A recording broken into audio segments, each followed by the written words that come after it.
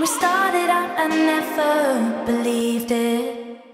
It was only until I got to mixing with Mark Ralph that I played him the song and he said, Just get rid of Don't need that. Get rid of that We bit. don't need that. Don't need that bit. Get rid of that. Chop add that out. And all the time George just sitting there, you're ruining myself. I played him the song and he said, let's speed it up.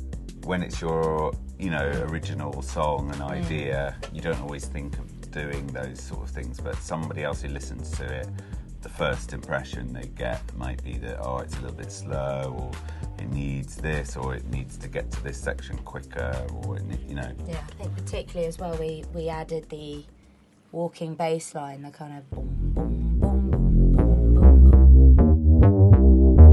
boom. It gives you that movement, doesn't it? We wanted something that was like, that's the Chicago house reference. Yeah.